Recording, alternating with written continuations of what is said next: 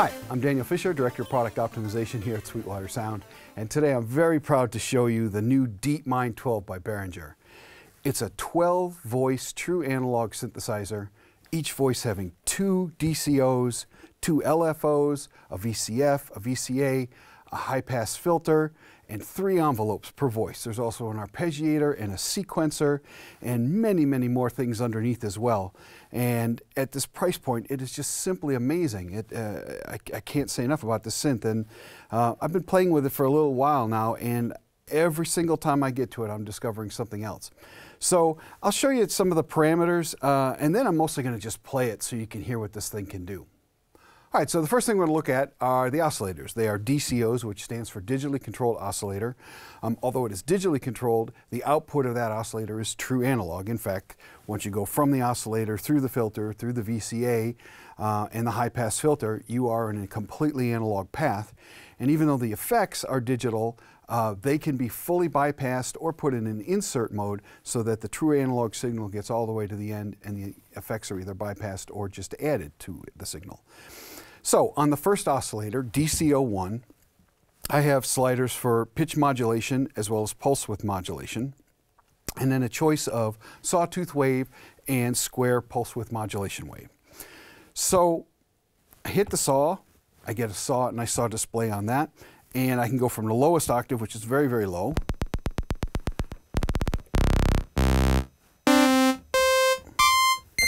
and I can go even higher from the panel. And an interesting thing about how the panel works, instead of having this many knobs, we basically have the most important knobs and sliders on the front panel and an edit button. But it's not just one edit button with lots of deep menu diving. Each section has its own dedicated edit button. And when you hit that, it jumps directly to the parameters you most need for that. So for example, when I hit edit, I'm at oscillator 1 parameters. And so I can continue. And then I have 24 steps of pitch bend and right out of the range of human hearing. So it's very exciting. So come back down, and you can also double press the octaves, which is very cool. I love that feature. And you come back to standard octave. And you can directly do pitch modulation. So like I have an LFO set up here with triangle wave. And there are all kinds of choices about whether those LFOs are in sync, in phase, whether they're playing monophonically so that they all share the same LFO, or whether they each have their own. And then you can even set like how much phase is off on each of the LFOs. It's really amazing. So back to sawtooth, and then I have square. And then I can sweep through the pulse width of that.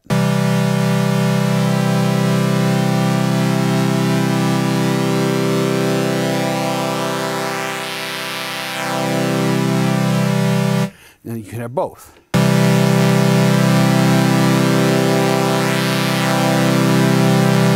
Oscillator 2 gives you a few more parameters on the front panel. You've got level, then a tone mod, which is just doing some really interesting timbral things.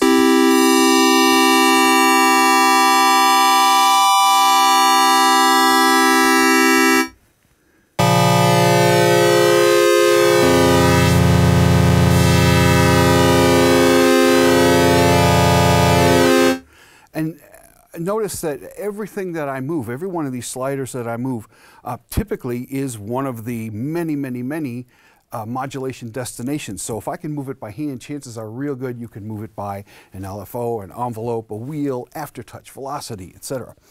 And then I have pitch, being able to go an octave up and an octave down on DCO2.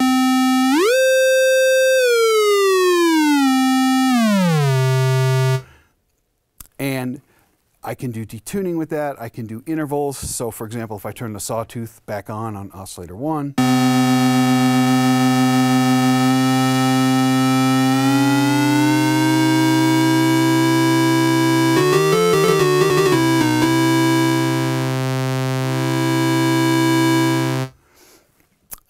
I also have oscillator sync on oscillator 2.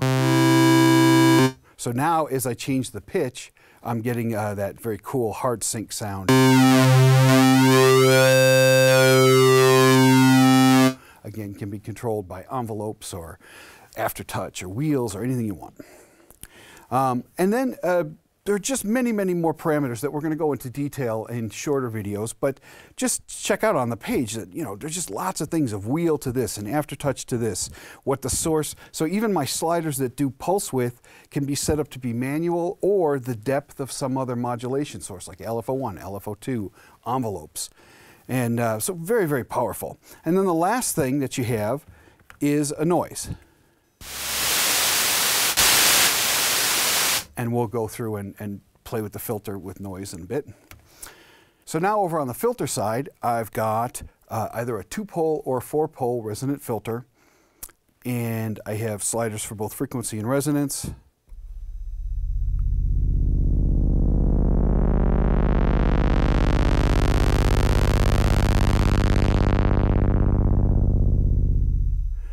And then with some resonance.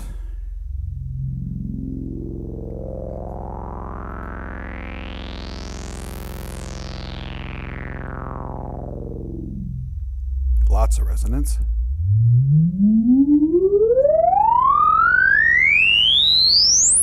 So clearly it's self-oscillating and has a very high frequency range as well.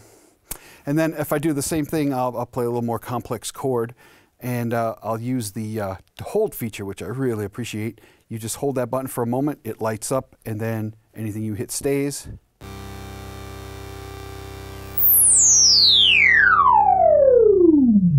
So that's in 4-pole mode. Now I'm going to bring the resonance down. I'll do the same sweeps on 2-pole.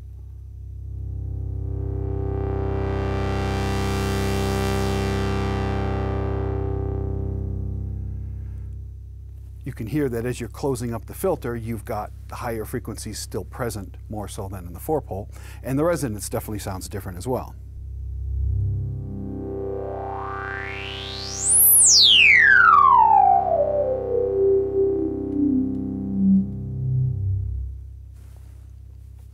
So then on the VCA, I've just got something that's labeled +5, -5. It just helps you balance patches. It, like almost everything else, is also a modulation destination, so you can do tremolo through there.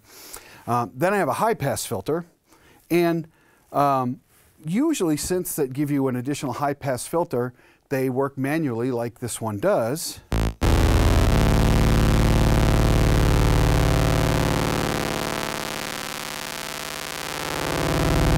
But since it is also a modulation destination, you can assign an envelope to it, or a modulation source, an LFO, a wheel, aftertouch, anything. So it really is a much more powerful high-pass filter than I was expecting. So I'm really happy to see that. And then underneath that is a boost. It's a 12 dB bass boost. And for people who, when they use some resonance, they are unhappy about losing some bass, which is kind of part of resonance, but you can get that back.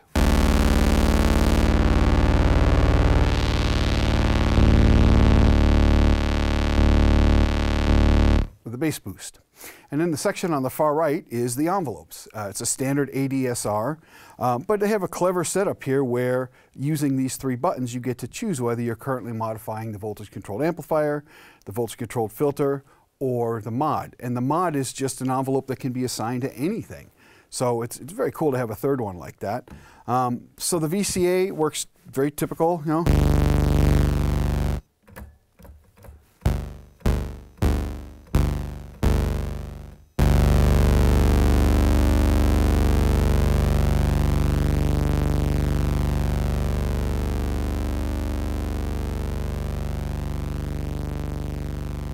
Really, really nice long decay time as well as a very long attack time.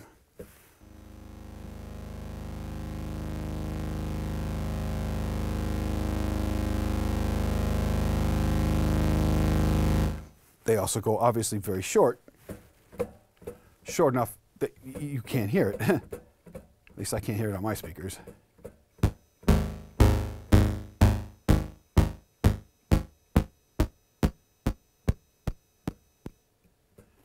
That's snappy. But there's more. Just wait. So on top of a regular ADSR, you also have continuous control over the curve, either linear or exponential, or what they're calling reverse exponential. So in terms of, let's say we're going to set up an attack time here, and we'll have just kind of a very quick attack.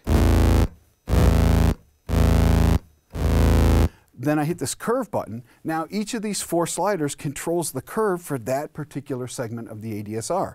So here is the attack time, leaving the attack where it was, but now linear. Now up to the top here, here's a different shape where it's not immediately climbing, and it's climbing faster toward the end of the curve. Then if I go the opposite way,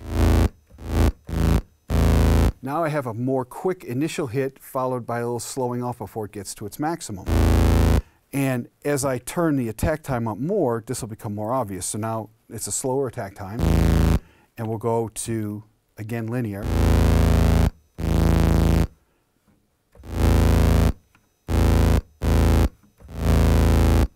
Very cool that you can do that. And the ability to do that for attack and decay and release is great. And as you probably see from the display, it's drawing the envelopes for you, as well as giving you both their attack, decay, sustain, release value and the curve value for each of them.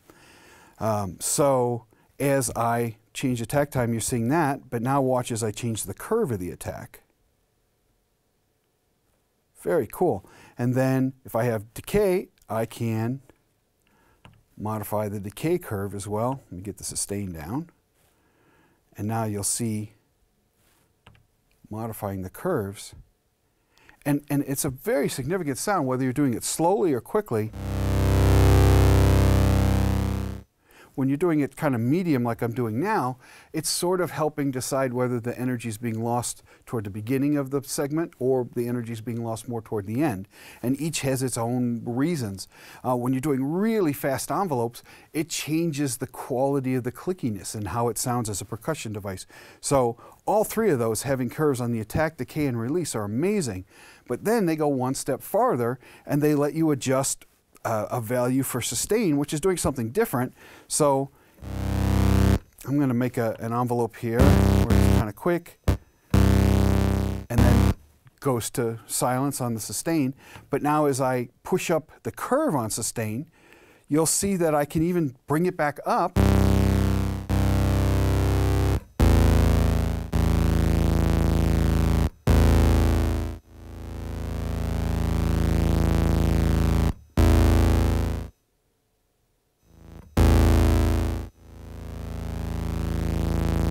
So it's just really neat to have yet one more parameter. Also, the envelopes can be set to either trigger when you press a key or be triggered by LFO1. So now you have envelopes that are repeatedly triggered at the speed of an LFO, and since the LFO can be linked to clock at any subdivision, that gives you tremendous power. Same with LFO2. And the final one, loop, basically lets the envelope finish its entire cycle, then starts over again. And so you're kind of adjusting the shape of this loop as well as the length of time it takes to go through each loop. So here's, I'm slowing down because I'm increasing decay time. And then I can dictate how long it takes before the loop starts over by increasing the release time.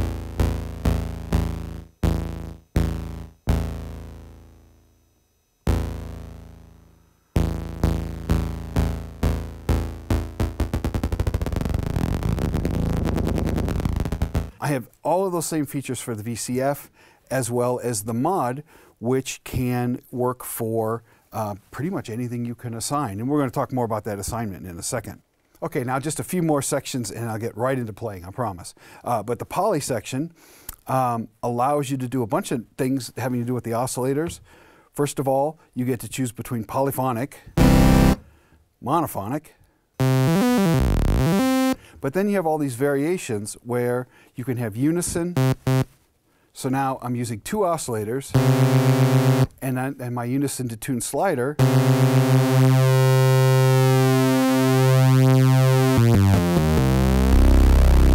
And because you have 12 notes, unison 2 still means that you have 6 notes of polyphony, and those 6 notes of polyphony now effectively have 4 oscillators each.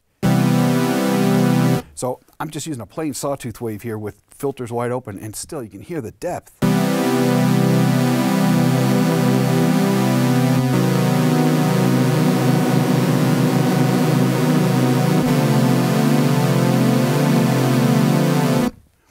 Then you have your priority, so you can have last note or the highest note or the lowest note. You have envelope retriggers, whether things retrigger if you hit a second key while you're holding the first key.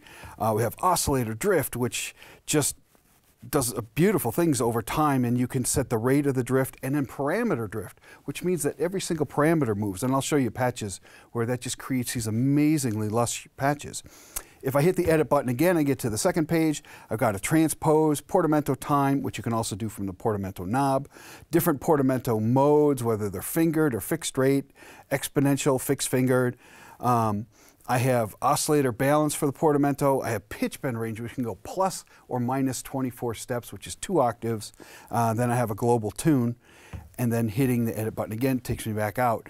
You can see the unison to tune is shown graphically like this, and just very cool, all the different things you can see in real time. And then finally on the end, I have an Arpeggiator, which has many, many features. We're going to do a whole video just on that, as well as a control sequencer. Now, why is it called a control sequencer? Well, you can assign it to pitch, but you can also assign it to any parameter using the modulation matrix. So real quick on that, you just hit the mod button. Here we have 8 different assignments, and of that you have something like 22 sources with both positive and negative depths to go to something like 122 different destinations, everything from pitch of oscillator 1, pitch of oscillator 2, but the rates of things, the speeds of envelopes, pulse width depth, attack times, curves, panning. So really powerful stuff, even noise level. So all of that obviously can be synced to clock. You can set your arpeggiators to be anything from 1 to 6 octaves. You can go up and down, inverted, alternative, chords, random, lots of stuff like that. You have a hold feature, which I've shown you, which will hold your arpeggiation. That button is also a tap tempo, which I just love having a tap tempo button on the front. You can also set the rates manually. They also show up on the screen very large. You have swing, and then you have patterns, and you can do these amazing patterns that you have both presets and user patterns. Crazy stuff. So now let's just start playing this thing. So one of the first patches I made just for fun, this one I call Kung Fu Flashback, if you remember the 70s movie, when you'd remember what he did when he was a teenager. It's basically just using lots of randoms. I wanted to see how smoothly I could move different parameters.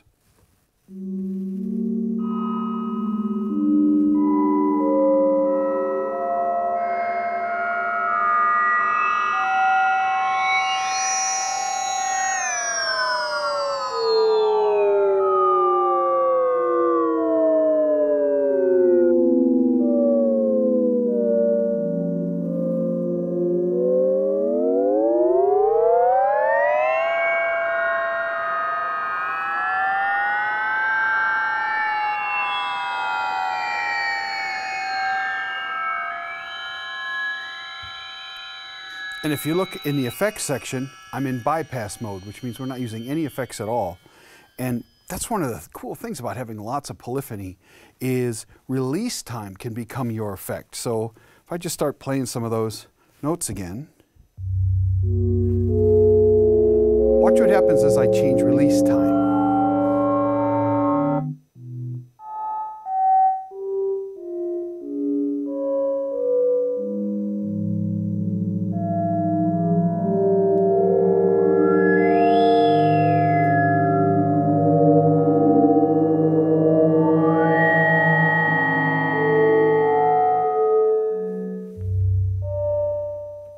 Having 12 notes of polyphony is a wonderful thing. So let's try some more patches.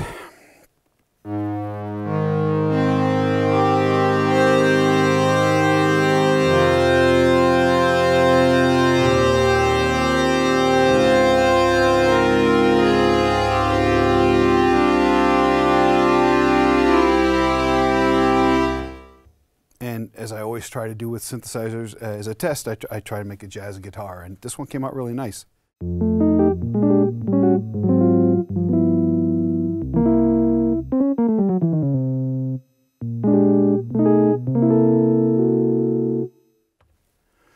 And here's some modulation. I'm using square wave modulation against sawtooth modulation.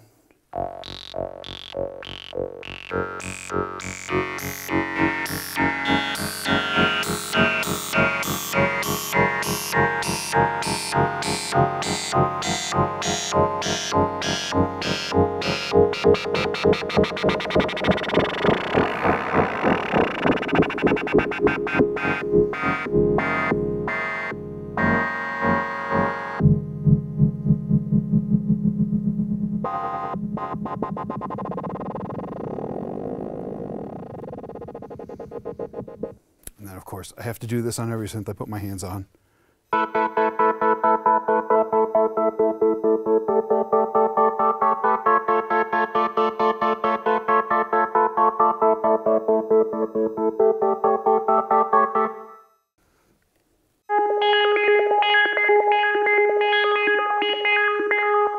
So nice random. Here's one that I just wanted to see what would happen with long evolving envelopes and slow changes over time.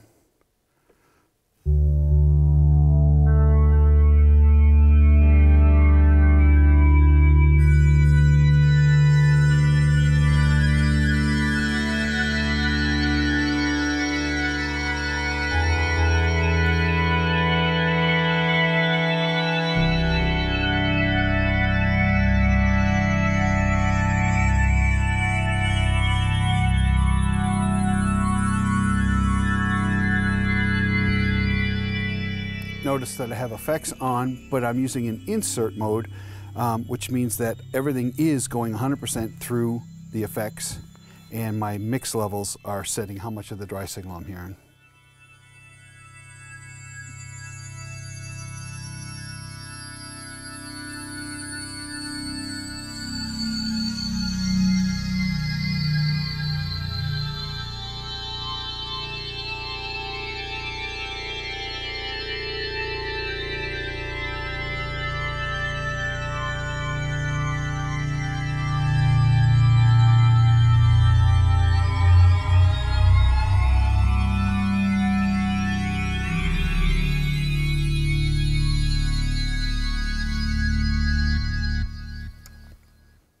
Now I'm just going to play some of the presets that are currently on the unit, and I'll discover them at the same time you will.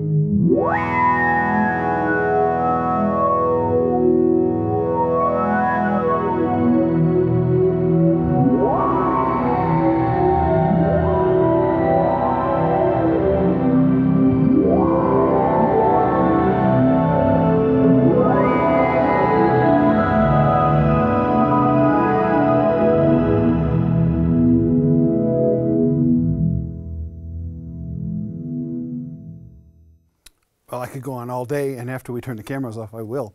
But if you have any further questions about the DeepMind 12, please call your Sweetwater sales engineer. My name is Daniel Fisher. Thank you very much for listening.